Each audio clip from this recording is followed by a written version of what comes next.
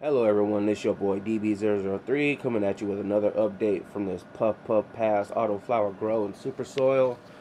Sorry about not getting back to you with more updates. I've been pretty busy lately, so I had to put that on hold.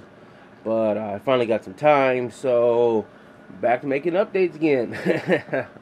I just got done watering these plants. I gave them a compost / worm castings tea that I bubbled for 48 hours. I just gave that to them right now.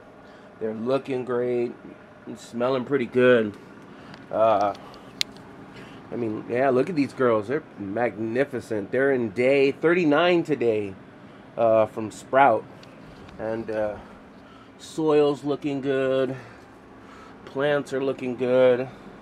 One of them started to flower already. This is one of the ones that I topped. It's the first time actually topping my autos.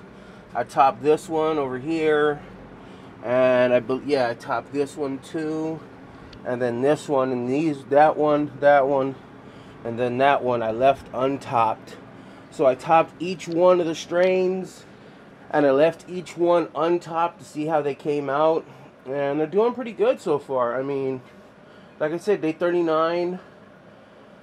I plan to change out the bulb from a metal halide to HPS in another week, in 6 days. I was planning on day 45. I'll do that pretty soon. Other than that, yeah. Not much else to say. Plants are doing good, looking good. Just waiting for them to stretch. And oh, I did move out 2 of the plants. As you can see, there's only 6 plants in there now. I had 8 plants in there, but the two that I had in there were getting swallowed up by the canopy, so I moved them to my closet with one of my old Mars Hydro lights, so they could finish out by themselves.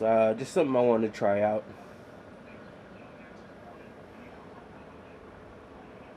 Yeah. Well, see you guys on my next update. Peace.